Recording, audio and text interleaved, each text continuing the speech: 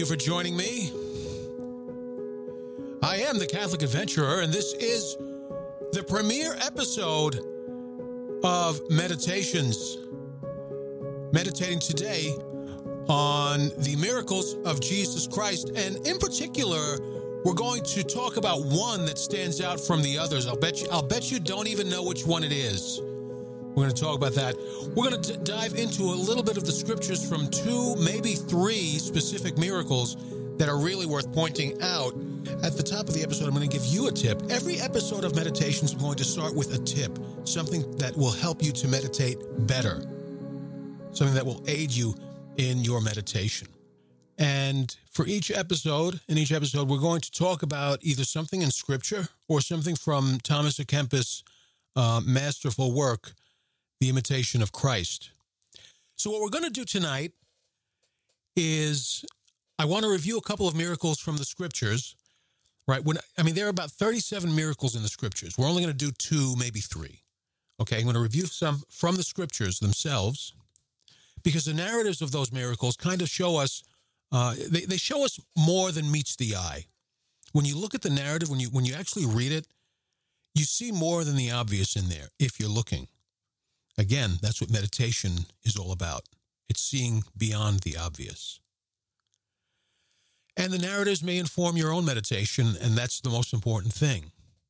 But at least what we do here, even if it doesn't inform your own meditation, because every person is different, what the narratives will at least do is serve as an example of how such things can be meditated on.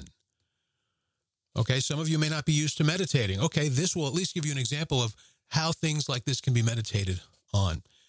So we're going to go through a couple of miracles from the Scriptures. Then I'm going to string the miracles together, and I'm going to explain what they have in common. And it's not going to go over your head, but it's probably going to be something you were not expecting, what these miracles all have in common.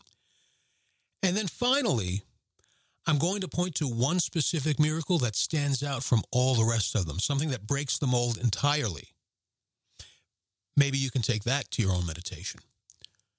So Jesus performed, in case you didn't know, Jesus performed a lot of miracles in Scripture. And they weren't random, and they weren't for entertainment. Jesus performed miracles basically to validate his claim that he is the Son of God, and also to demonstrate his authority, right? Because if you're going to claim that you're God, and people say, prove it, the only way you could really prove that, beyond question, beyond doubt, is to perform miracles, to show that you have power, number 1, and authority, number 2, over creation itself. You have to show power and authority over creation itself. And Jesus did that in many, many miracles. As I said, they weren't random. The miracles were not random. He didn't just say, oh, okay, I'll turn a rock into a bird. He didn't do anything like that, and they weren't random, okay? And again, he did this to prove that he was the Son of God. Another thing that stands out with Jesus' miracles is, now, you might remember the prophets were able to perform miracles. So was Moses, except neither Moses nor the prophets performed miracles of their own power. Jesus did. Moses and the prophets also performed miracles to, I guess, verify or confirm that they were sent by God, that they speak what God speaks, right? That they are speaking with God's authority. They have no authority. They are speaking with God's authority. And they were able to perform miracles in accord with God's will, and only when he allowed it. It's not like they were able to just randomly do magic tricks. But they were able to perform miracles to confirm and verify that they are sent from God. With Jesus, it was different because he did it of his own power and of his own authority. Now, I've been talking a lot about truth lately. In case you haven't heard, find my podcast on Spotify and iTunes and everywhere else. The podcast is called The Catholic Experience, or go to my website at catholicadventurer.com. But I've been talking a lot about truth lately, the subject of truth. It's the life force of all reality. And what we see in the miracles of Jesus is love. Yes, it is. It is compassion. Yes, absolutely. It's mercy and all of that. Those are all manifestations of truth. God is love. Yes, he is. But before he is love, it's weird to make this hierarchical when we're talking about an eternal God. But I only break it down this way because it's easier for human beings of a finite nature to comprehend it, okay? Before God is love, he is truth. Before God is mercy and justice, he is truth. In God, it's not really hierarchical. Don't get me wrong. I'm only breaking it down that way so that it's easier for us to understand. So the miracles of Jesus were acts of love, compassion, mercy, and so on. But they were those things because Jesus is truth himself. They are manifestations of truth. What we see in the miracles of Jesus is truth acting on reality. That's important to understand. We're affecting reality within these miracles. We're seeing truth restore and make whole. Keep that in your pocket because that's going to be necessary as we proceed, okay? Since we're going to be discussing the word... Oh, by the way, also, toward the bottom of the show, I'm going to be inviting people to chime in and share their own thoughts. So before we begin, because we're talking about Scripture, we're going to be discussing or maybe even a little bit meditating on the Word of God. I'm going to open with a prayer. You can either say this with me or you can just close your eyes and just listen to what I'm saying and offer that as your prayer too. It's up to you. Our help is in the name of the Lord who made heaven and earth. Lord Jesus Christ, please send forth the Holy Spirit to be with me and to be with the audience that we can know and comprehend the truth fundamentally, the truth of your word in the sacred scriptures. Send the Holy Spirit to enable and empower us beyond our natural limitations as finite human beings. Enable and empower me, Lord, to speak truth in power, but to speak it the way you want me to speak it. Help me not to say what shouldn't be said. Help me to say the things that should be said, even beyond my own limitations. Let your blessings descend upon me and the audience, and our families and everyone we care about. And I thank you for this day and for this opportunity to serve your holy word. Most precious blood of Jesus Christ, save us and the whole world. Dear Holy Spirit, please descend upon me and the audience. Please come into our minds and come into our hearts and change us from the inside out. Come, Holy Spirit, by the powerful intercession of the Immaculate Heart of Mary, your well-beloved spouse. And in the name of Jesus Christ, the name above all names. Amen. Hail Mary, full of grace, the Lord is with thee. Blessed art thou amongst women, and blessed is the fruit of thy womb, Jesus. Holy Mary, Mother of God, pray for us sinners, now and at the hour of our death. Amen. Saint Anthony of Padua, pray for us. Saint Maximilian Kolbe, pray for us. Immaculate Heart of Mary, pray for us. Most Sacred Heart of Jesus, have mercy on us all. In the name of the Father, and of the Son, and of the Holy Spirit. Amen. First, a quick little tip to help you to meditate. That's number one. Most of these tips, you might think, well, that's obvious, or that's not a tip, that's common sense. Really? Then why don't you do it? Some of these things might look like pebbles, but they're actually boulders. And the first thing I'm going to share with you, I'm only one per episode. So the one thing I'm going to share with you today is concentration, calm, and stillness. We'll just call it concentration, okay? If you are not in a state of interior calm and stillness, you will not be able to concentrate. I tell people, give yourself 15 minutes minimum of silence and stillness. It doesn't mean you have to sit it could mean sit down for 15 minutes in a quiet room. It could mean that, but it doesn't just have to mean that. Turn off the music half an hour or so before you know you're going to be meditating. Try to have some stillness. Doesn't mean you have to be perfectly still. Maybe you're finishing the dishes. I don't know. Okay, finish the dishes. But slow down as you do them. I know it looks like a pebble, but it's a boulder. Slow down. Shh, slow down. Because the pace that you leave off with when you're about to start meditating is the pace that you will have when you meditate. So if you're rushing to do this, I got to finish this. Let me just sweep the floor real quick, and then I'll go upstairs and meditate. You see that pace, that manic pace? You're taking that to meditation with you, and you will not be able to concentrate. Another reason I pointed out, let me point this one out too. You have to have super discipline of the mind. Two things are going to be engaged before you enter meditation. One will be your reason. The other will be your imagination. Your reason usually chews on what the imagination throws into it. The enemy does not have much influence over your reason, believe it or not. The enemy can influence your perception, right? Your perceptual faculty, the enemy can influence, but he cannot influence your reason. That's all you. Your perceptual faculty can be influenced. Your imagination absolutely can be influenced. That doesn't just mean temptations to sin and things like that. I mean things like, oh my God, I have to make that phone call. What's going to happen if I don't make that phone call? Or I have to do this. Oh, what might happen if I do that? Oh, your imagination gets rolling. It feeds into your rational faculty. And now you're thinking about it. You're not just imagining the worst, but now you're thinking about it and you're planning for it. I'm telling you, the devil does not want you to meditate. Because once you get good at meditating, he has lost you. And he knows that. So he pulls out all the stops to stop you from meditating. And the easiest way for him to do that is he prevents you from focusing. Meditation requires focus. It's a skill.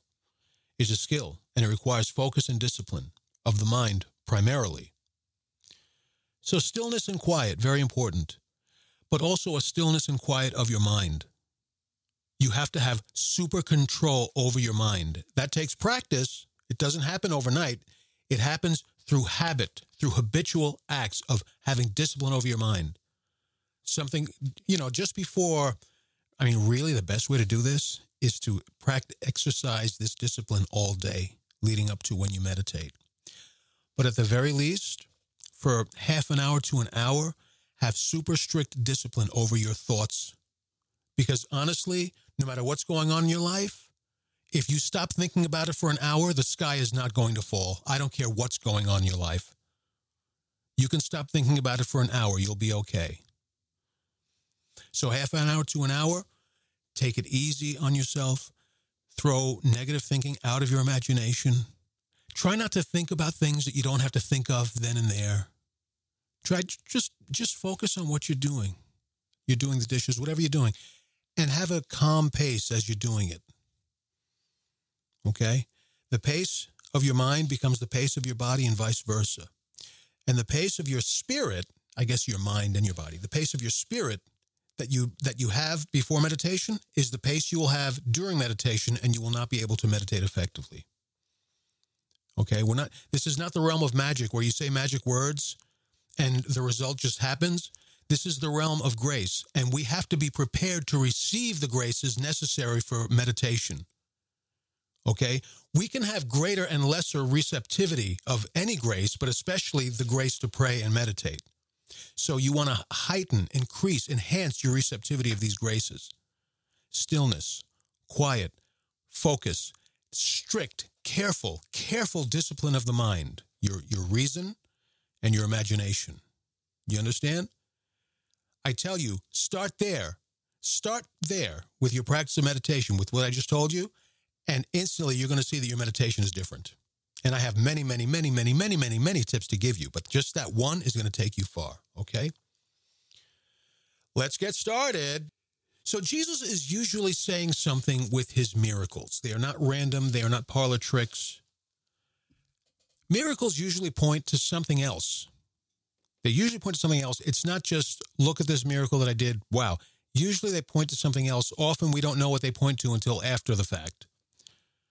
So they might point to the kingdom of God. They might point to Jesus liberating us from sin, or images of the resurrection. Usually the elements of a miracle mean something more than just the elements themselves. The signs of the miracle point to the wonders that are yet unseen.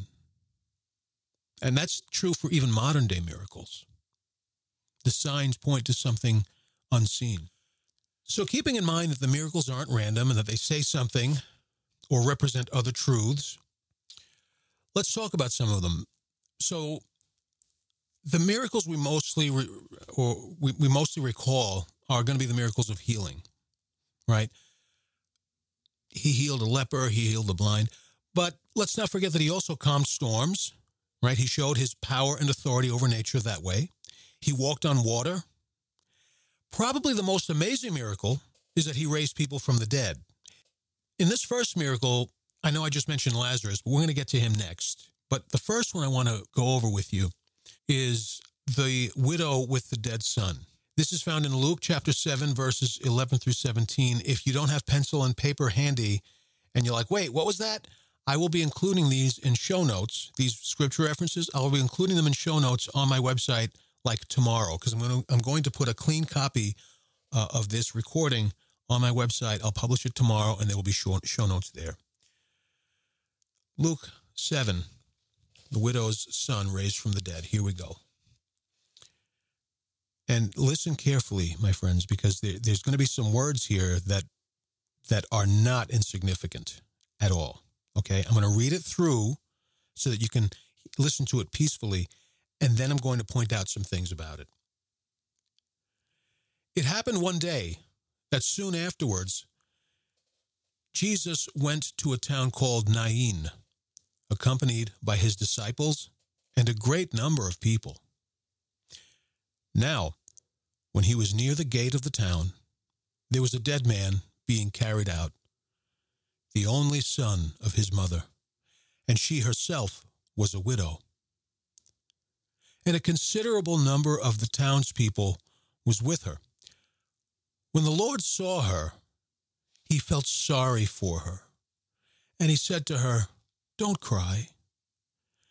Then he went up, and he touched the bier, and the bearers stood still. And he said, "Young man, I tell you, get up." And the dead man sat up, and he began to talk. And Jesus gave him to his mother. Everyone was filled with awe and glorified God. Man, there is so much in there. I mean, there is so much in there. First thing, it's probably obvious, right? Now, when he was near the gate of the town, there was a dead man being carried out, the only son of his mother. What does that sound like? Sounds like Jesus himself, the only son of the Holy Virgin Mary, who tradition, it's not authoritative, but it's commonly believed from tradition that the Holy Virgin Mary was a widow at the time of the crucifixion. That's probably true. That's probably true. But this is an interesting foreshadowing. The only son of a woman who is now a widow. When the Lord saw her, now, let me pause there. When this narrative starts, Jesus is referred to as Jesus until this moment here, when the Lord saw her. That's very interesting change, because now we're getting into the primacy, the lordship of Jesus of Nazareth. We're talking about his authority. The author is saying, now you're going to see something. Because we didn't cover it. This is earlier on in this chapter. It's talking about him as Jesus. Now he switches. When the Lord saw her, now get this, he felt sorry for her. He felt sorry for her. I don't like that translation. Sometimes, let me see if I have it here, but sometimes it's translated as he was moved with pity for her. Even that's a limitation. Let me just get this, because my Latin is not great, and I want to make sure I'm giving you.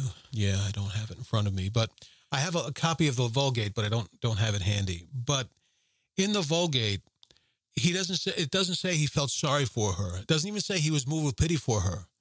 It says Jesus had a pity of the heart for her. You know what pity of the heart is? Misericordia. Do you know what that means? Mercy. Mercy. Mercy is a conjunction of two words. I think it's miseri or miseria and corda or cordia, which means heart. Pity of the heart. That's what mercy means. So in the Vulgate, translated by St. Jerome, it says Jesus was moved by a pity of the heart for her, which is much, much more profound than just he felt sorry for her. It is feeling sorry for her, but it's much deeper, right?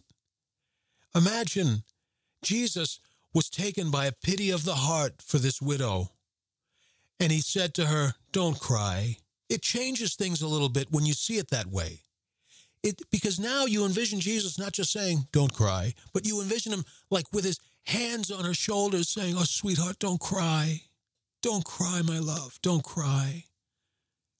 It's different, right? When he's moved with a pity of the heart. Then he went up and touched the bier. I don't know what that is. B-I-E-R. Don't know what it is. And didn't feel like Googling it. He touched, I guess maybe it's the thing that the body was covered with. And the bearers stood still because apparently the bearers knew something was going to happen. They stood still. They didn't try and stop him. They didn't move away from him. They stood still. Often, my friends, Jesus wants to touch us to perform a work of mercy in us, but we never stand still.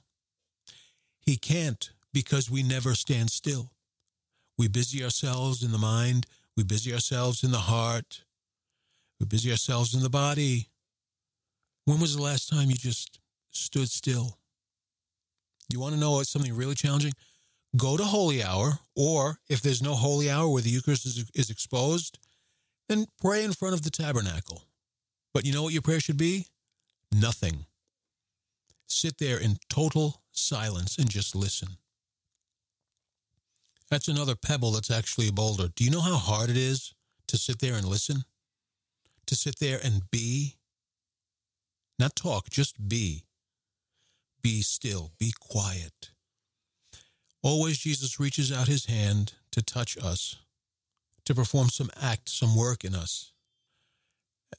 But sometimes he can't because we're always moving. Last line in that narrative, everyone was filled with awe. Some translations say everyone was filled with fear and glorified God. But the word for fear there is, I forget now what it is. It's a Latin word, and it's also a Greek word. It means like a deep respect. It does mean an awe, but it doesn't mean fear as in I'm afraid of you. It's a deep, deep, awesome respect. Right? It's that kind of fear. We don't have a word for that in English. I think most modern languages do not. But it's not just awe, and it's not fear as in afraid. It's something much, much deeper than that. So this was a very moving moment for the people who witnessed it. Now, this is going a little longer than I expected. I wanted to talk a little bit about the bringing Lazarus back to life. But maybe I'll do that in an after show or something. But there was something I wanted to point out, and I'll just go straight to that. Jesus comes to raise Lazarus from the dead. He's been there in the tomb for a few days. Jesus knows this. Jesus also knows that Lazarus is sick and dying, and Jesus stays where he's at for 2 days before he starts going to visit Lazarus. So it's like, Jesus, you know he's dying, right? Yeah, I know he's dying, but he's not going to die. But he did die, didn't he? Well, Jesus, you just told us he wasn't going to die. Aha.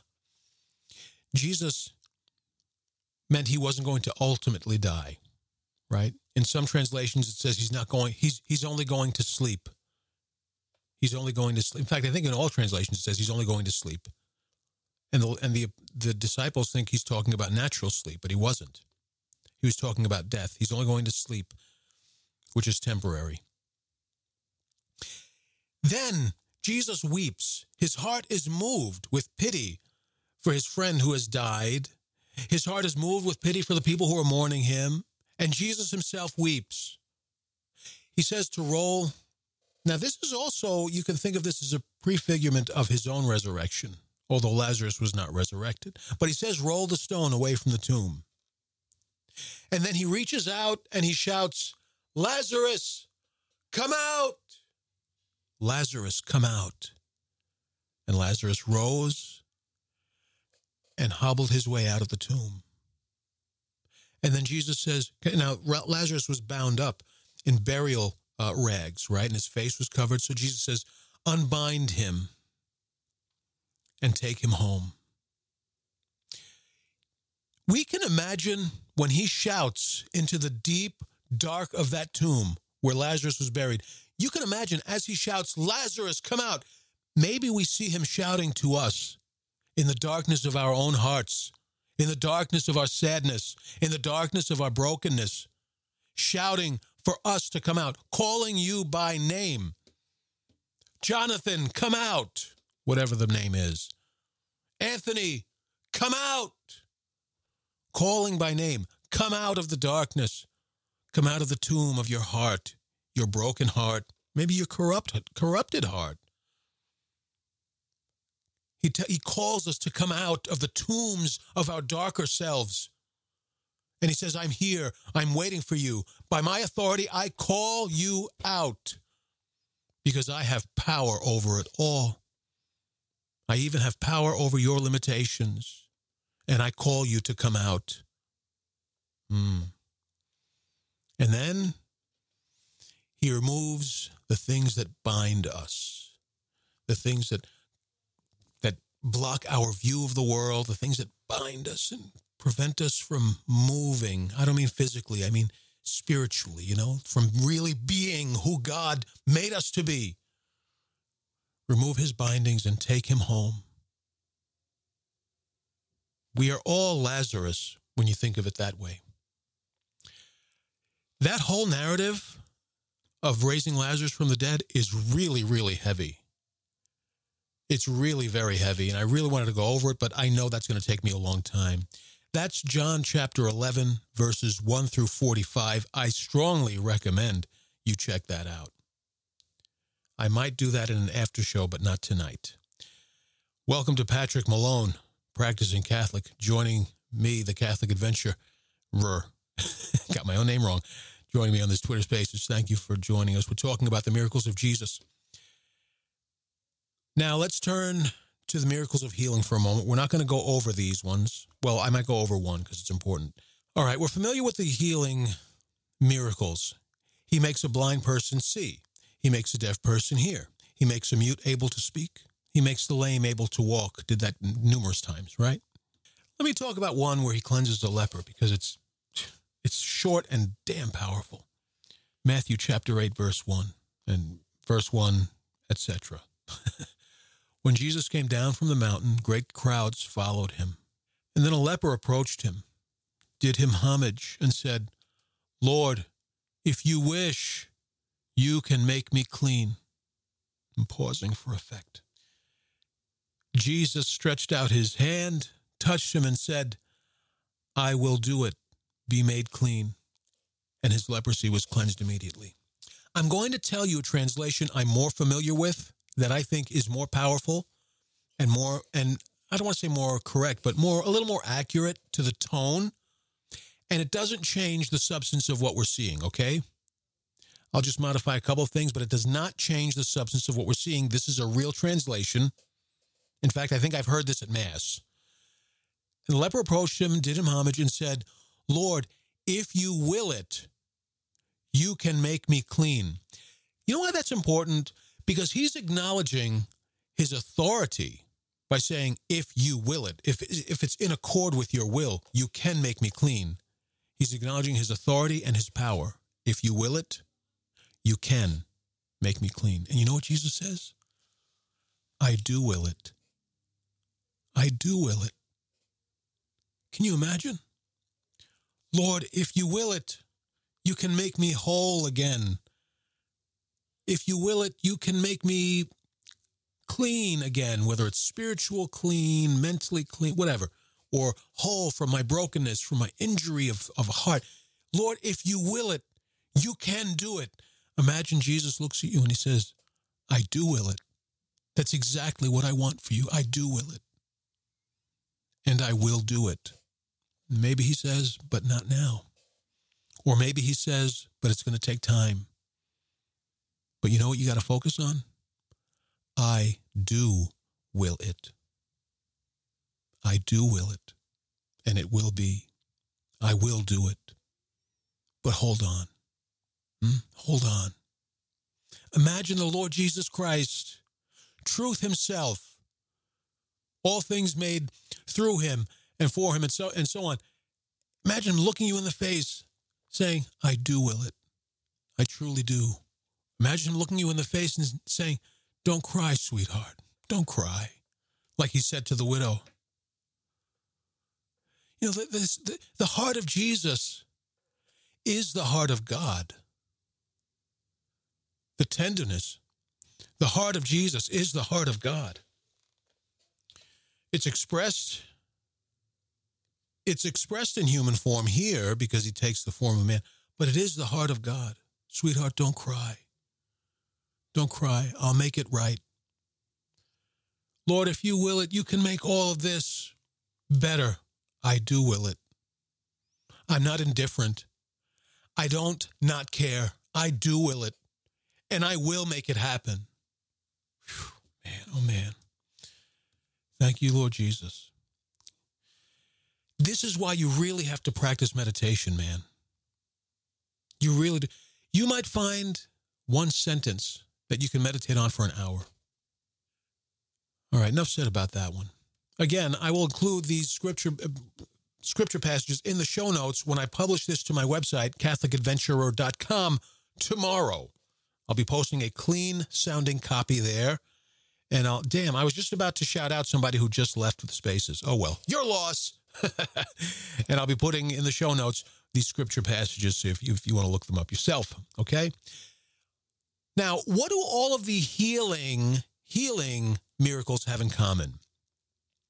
He makes the blind see, the lame walk, makes the deaf hear, right? He makes me go from ugly to handsome, which is a real miracle.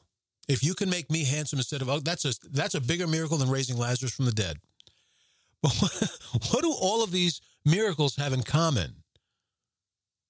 Does anybody know? Does anybody think they know what they all have in common? If you would like to speak, this is a good time to make yourselves known. No pressure. You don't have to. God knows I can talk and talk and talk. But I'm inviting you, and if you do participate, I would ask that you kind of keep it brief unless I egg you on. Let's keep it down to a minute or two so that I'm not here to the wee hours of the night and I can go back and hang out with my family, and also so that other people can have a chance to speak. I'll tell you what they have in common. Every miracle is logical. Now, I'm not making it too brainiac. Just give me a second. First thing to point out is in every miracle, we see what happens when truth is brought to bear. Jesus Christ is truth himself. He is the Son of God who is truth itself. When Jesus acts on the natural, it is the truth acting on the natural order. It is the truth acting on reality. And this is what happens when the truth acts on reality. It makes all things whole. It restores the nature. It restores all things to their nature. It makes everything as it ought to be. It makes everything right again. You see, Jesus didn't go to the blind man and say, man, that really sucks about your eyes. Here's a new pair of eyes for you. We'll glue them on your forehead just above your messed up eyes, and you'll be able to see with those ones. He doesn't go to the lame and say, oh, man, that leg, I'm so sorry for that. Here's some wings. Now, your legs may be broken, but here's some wings. Now you can fly, which actually that would be pretty cool. But now you can fly. He doesn't do that. He makes those legs work again. He makes those eyes work again. The truth acting on reality, acting on nature, restores those eyes to what they're supposed to be. The truth acting on nature restores the skin and flesh of a leper to what it's supposed to be. All of these miracles make sense. Your leg doesn't work? Boom, now it does. Your hand is shriveled? Well, I could give you 3 more arms and hands to make up for it, but that wouldn't make sense. I'm going to restore that hand that doesn't work. The truth applied makes things whole again, restores things to their nature. And folks, when we remove the truth from, in this case, the human order, you know what that is? That's a perfectly working hand becoming shriveled. Those are perfectly working eyes that go blind. When you remove truth, you remove life. I've been saying this over the past several episodes. When you remove truth, you remove life. You remove beingness. I'll explain that in another episode. You remove beingness. You remove a thing from its nature. Why do you think the world is so crazy right now? It's crazy on a whole nother level crazy. Crazier than it ever was when we were kids. When you remove truth, you remove beingness, the nature of the being of a thing, whether it's a person or a dog or the nature of the being of a couple, whatever. You remove it from its nature. It ceases to be in accord with its nature. It becomes a lie. It becomes something untrue. It becomes something that is lifeless, necessarily so. It becomes something that is lifeless because we've removed truth from it, and only truth brings life. It's a reason why Jesus said, I am the way, the truth, and the life. It's a reason why he says the devil is a liar and a murderer. All of these miracles make sense, perfectly logical sense. All of Jesus' miracles make sense. They're all logical. You don't get a new head because the eyes inside your current head don't work, right? When you restore a shriveled hand to truth, when you restore it to its truth, what do you have? You have a hand that functions. When you restore blind eyes to the truth of their being, you have eyes that see. My friends, when Jesus Christ restores you to the truth of your being, you know what that is called? A saint. I'll say it again. And if this is the only thing you take from this show, take this one with you to your grave. When Jesus Christ restores you to the truth of your being, when he converts your nature above this fallen thing, when he converts you to the truth of your nature, we call that a saint. And I don't mean when you die. That's another story. That's a whole nother story. When you die and go to heaven, that's another story. Oh my God, I can do a whole series of shows on that one. When he restores you to the truth of your being progressively over the course of your life, that's called becoming a saint. Saints are not superhuman. You know what saints are? Saints are exactly what God had in mind when he thought you up. Exactly what he had in mind when he thought you up before he placed you in your mother's womb. Isn't that something else? When truth is applied to something that God created, it is restored to the truth of its being. All of Jesus' miracles make sense. They're all logical. But there's one miracle that breaks this mold. There's one miracle that kind of doesn't make sense. Do you know what it is? Anybody? You know something that breaks the mold, though? Here it is. The wedding feast at Cana. The miracle of the wedding feast at Cana is something that breaks the mold because it doesn't quite make sense. Do you know why? Well, what's the miracle? He changed water into wine, right? But water isn't wine. Blind eyes that can see, it's the same eyes. But changing water into wine is the one miracle where Jesus makes something completely new out of what he's been given. Something completely new. The reason why this doesn't disturb my faith, like something's wrong here. This miracle doesn't make sense, so this must be fraudulent. No. I mean, it's wine requires water, right? It's the form of it's liquid form. It's the same form. It's part of its essence. Water is part of the essence of wine, the substance of wine, but it's different. Fulton Sheen said, when the servants filled up the jars with water and they brought them to Jesus and they uncovered the jars, Fulton Sheen said the waters looked up at their creator and they blushed. I thought that was so beautiful. The waters beheld the face of their creator and blushed, turned into wine. The miracle of Cana is it's the first miracle it's the first recorded miracle, and it's the only miracle where Jesus does something out of character. He takes water and he turns it into something else, wine. Not only is it wine, but it's the best wine. It's the best wine. And what does Scripture say? The attendants take it to the master of the feast, and he says, boy, you saved the best wine for last. You saved the best wine for last. My friends, as we close this episode, I want you to take this with you. Maybe sometimes you need to pray and ask the Lord Jesus, Lord, make something completely new of me. Now, he's not going to turn you into He-Man or She-Ra.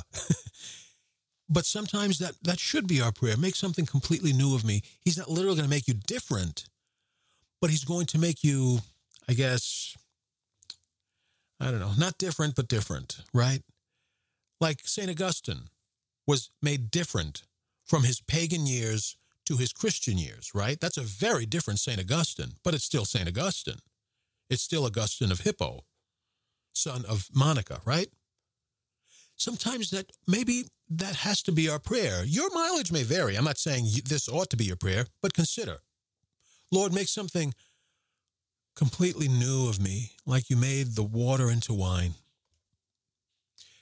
And sometimes, my friends, whether he makes something completely new of you or he just does incremental changes to your being, your nature, your character, whatever, sometimes it takes time. But Jesus likes to save the best for last. He likes to save the best for last. It's fascinating to me that in this miracle, the Holy Virgin says to him, they're out of wine. Clearly, she wants him to do something about it. How does she even know he can perform a miracle? You ever think about that? How does she clearly knows he can do something about it. How? How does she know that? And Jesus is like, well, it's none of my business. And then the Holy Virgin says to the attendants, do whatever he tells you. I find that interesting too, because she doesn't appear, at least it's not recorded, she doesn't pressure him. She only turns to the servants and says, do whatever he tells you. If he tells you nothing, then do nothing. He's not going to perform a miracle. It's up to him. I'm not his boss. I'm his mother. If he tells you to fill water into those jugs, do that. Do whatever he tells you. You see, the miracles of Jesus, the work of Jesus, the work of grace often requires that we do something. In the story of the widow of Naim, the attendants carrying the body had to be still. The widow had to no longer cry. Why? Because he wants her to have hope. Express your hope and don't cry. Sometimes God's grace in us requires our participation. Sometimes small, be still. Sometimes great, do whatever he tells you. I hope she doesn't say that to me, man. If the Holy Virgin turns to me and says, do whatever he tells you, I'm going to be like, oh man, is this going to be a bad one, Mama? I'm afraid of what he's going to tell me to do. Can you tell me what he's going to do first before I agree to this transaction? I'm really a weak servant. I'm really very bad, but I'm trying to be better. It's interesting, again, in closing, that Jesus makes something completely different from the water, turning it into wine. It's the one miracle that breaks the mold. Every other miracle makes sense. That one really does not. The thing that holds on by a thread is the fact that wine is liquid. So if he turned the water into a brick, I'm going to have a problem with that. I'm serious. If he turned water into anything that was not fluid, I would have a problem with that. I'm at peace with that miracle because he turned water into wine, not water into a brick, or not a table into wine, right? So it does make sense, but it doesn't, because he turned it into something completely, wholly different. May I suggest you take either that, and I can tell you, because I've meditated on the wedding feast at Cana a number of times, I can tell you there's a lot to get out of that. I invite you to take that to your meditation, or take one of the other ones that we mentioned, the widow of Naim, I almost committed a heresy. I almost said the resurrection of Lazarus, the restoration of Lazarus to life. I can tell you that one is loaded. There's a lot to get out of that one. Go read it. You'll see. When you read these things, something will stand out for you. It might seem something ridiculous or tiny, but for some reason it stands out. You're intrigued by it. You better take that to your meditation, because that's the Holy Spirit telling you, that's the one I want you to meditate on. That's the one. So I encourage you to take some of these to your meditation. I'm going to get to one request to speak. So this is the Holy Father, Pope Francis wants to speak. Okay, but Holy Father, I want to talk to you about some concerns I have about the Mass. Okay, just kidding. The Holy Father just hung up. Man, all right. Patrick Malone, let's go to Patrick Malone, who's requested to speak. Hey, Patrick, let's keep it to a minute or two unless you're super interesting or you have winning lottery numbers that take 10 minutes to tell me about. Thanks for joining me. That's good. I have not those numbers. Okay. But thank you very much. You're welcome. I enjoyed this state. I'm glad. And thank you for joining me. Yeah, what you just said there at the end about the inspiration, it came to me as you were describing the miracles, and then you went to the wedding at Cana, that it's different and something changes. In my head, I just thought, well, ontologically, something changes for all of us at baptism. And we are fallen, and then we restored her. And I don't know if it's connected. It just hit me like, well, we're in enmity with God prior to that, and then we're in communion with God in fullness and all those other things. I don't know. There just seemed to be a connection there. No, I have to say that's heavy. That's heavy. That could mirror the ontological change that takes place at baptism. I had never considered that. Yeah, that's great, man. Me either. It just hit me. Yeah, I don't know. You know how that works. Yeah, absolutely. Yeah, the Holy Spirit is funny that way. I mean, there are things that I've meditated on. Like when I say like for years, I don't mean every day for an hour for years, but here and there. Where I've meditated, and then one day something just hits me. Like, it's so obvious. Why didn't I see that? It just hits you because meditation is really beyond one's own mind or imagination. It really is the Holy Spirit, Well, you're pointing out that asking the question, which I didn't know the answer when you said, well, there's one miracle, this one's different. And I'm like, okay, I knew it was a wedding feast of Cana. I'm like, well, what's different about it? What is it? But that got me kind of my juices flowing. And then as you talked, I said, well, wait, that's what's different right at baptism. So I think it all worked together in that regard. God moved that way. Yeah. It seems to work. That's very interesting. It was good. And the thing is, by contributing this, the people who hear this, see, you're not just telling it to me, you're telling it to anyone who hears this on demand, and that's really great. Right. Yeah. It's just funny the things that pop up into your head when you're giving them a thought and you're giving your mind to the Holy Spirit, And it may all be connected with the ability back to the eyes and having the vision and the balance. I mean, if we're born in enmity with God in the fall, then we're never going to see clearly. We know this by what we learn eventually. And then all of a sudden we see and we're like, how can you not see that? Well, I don't know the reason. Some people I know that are baptized that can't see, but that's a different issue. Yeah. Because of sin. But I think it's all connected with everything you've said tonight. That's how I've heard it. It's all the vision and the balance and all. Yeah. Very cool. Yeah. Very good. Thank you very much, brother. I appreciate you saying that. And thank you so much for participating because I'm very boring. This is a lot more interesting when people participate. So thanks for not being shy. All right. If there are no other requests to speak, I think I'm going to start wrapping this up. And I want to state again, this has been episode 1 of Meditations. I'm going to be doing these once a week, probably every Friday, either in a Twitter Spaces or an X Spaces thing. But X is really a technical nightmare. I may just do it on my own broadcast infrastructure, which means it'll still go live to Twitter and everywhere else and on my website. That'll still happen. It just won't be in a Spaces environment, and I'll be taking interaction over a phone line. Okay, you can call my switchboard and participate that way. I'll see what I'm going to do. But anyway, this will be at least once a week, probably Friday evenings. I'm doing my main broadcasts. Ideally, I have a family, folks, and I have everything going on. So sometimes it's a little hard to do the same time and day. But ideally, I'm shooting for Sundays at 2 p.m. Okay, sometimes it has to be more or less than an hour. An hour from there, but about Sundays at 2 p.m. On demand version, usually available the very next day. Thank you for joining me in this Twitter Spaces. I hope you learned something. Please tell a friend about what I do. It's very hard to build an audience. And I have to tell you, the most important thing really is not that the audience finds the content, but that the content finds the audience. I'm on a mission to help the Lord to form saints, and I take it very, very seriously. But the devil works against things that people like me are doing. The algorithms work against things that people like me are doing. It's unbelievably predictable. It's not surprising. It's predictable. It's not random, but it's still very frustrating. So you can help by getting my stuff out there, sharing it with a friend, or share a friend with the stuff. I really appreciate it. Check me out at catholicadventurer.com and sign up for my newsletter, because my newsletter helps me to outsmart the algorithm. There's no algorithm in between you and that comes between you and me with that newsletter. And you stay up to date on special announcements, special episodes, schedule changes if there's a schedule change.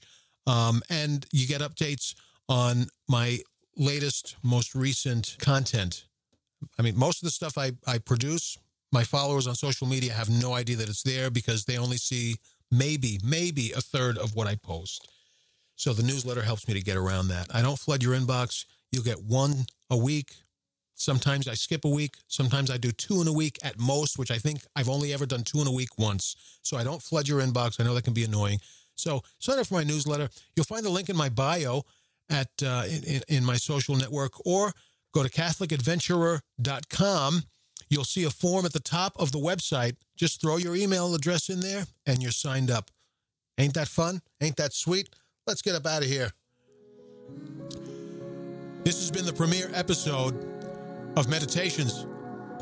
I am the Catholic Adventurer. Follow me on X at ForTheQueenBVM. I'm on Facebook, but it doesn't matter. Don't worry about it. Forget about it. Just follow me on X. ForTheQueenBVM.